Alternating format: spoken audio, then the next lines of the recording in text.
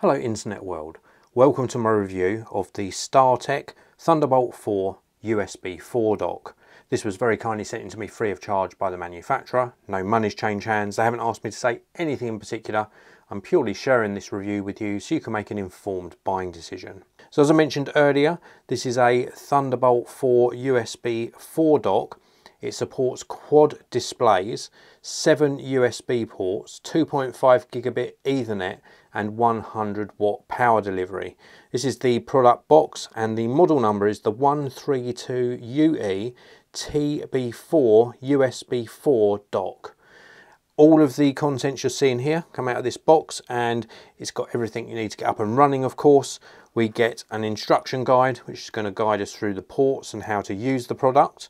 We also get a couple of power cables. Now, the power cables you get included are dependent upon which country you live in. This is a sort of UK EU pack, so you get a 3-pin UK plug and also this 2-pin plug as well. And both of them have got the clover type connector on this end here. So as I mentioned earlier, depending upon which country you're in, you might get slightly different cables included. And then we get a multi-voltage power adapter. So it's got a barrel type connector on this end, supports 100 to 240 volts, and we've got the clover type socket on this end here. We also get a Thunderbolt 4 cable, so decent quality cable for connecting this to your computer.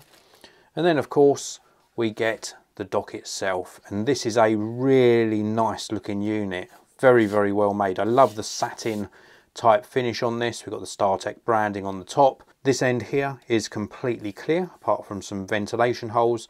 This end's got some more ventilation but also Kensington locks. You can tether it down to a desk. This is the front. We've got a power light. On this side here we have got a power button. We've got a micro SD card and a full-size SD card reader on this side here. We've got USB 3 10 gigabits per second port. We've got USB 2 which also supports power delivery, so you could charge a device on this. We've also got headphone jack, and then we've got a USB-C type Thunderbolt connector which is going to allow you to connect your laptop into this really easily, and of course it has power delivery so it will charge your laptop at the same time. If we look on the underside of the product, we have got some rubber feet and also some little screw holes so we could mount this as well to a bracket, for example.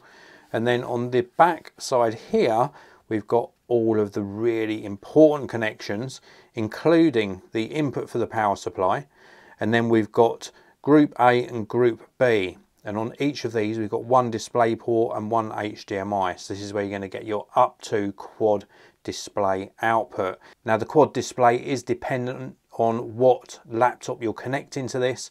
Some of the M1 laptops, I think, in the Apple range support dual displays, but for the most part you're going to be able to support up to 4 displays. 2.5 gigabits per second Ethernet, so nice fast Ethernet connection. And then moving along we've got a USB-C 10 gigabits per second and also 4 more USB 3 ports. 2 of them are the faster 10 gigabits per second and 2 of them are 5 gigabits per second.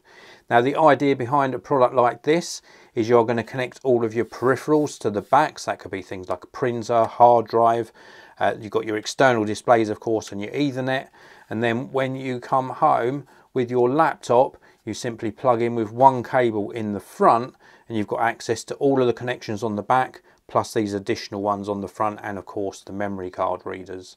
So a really great unit. It's worked exceptionally well during my tests and I can highly recommend it.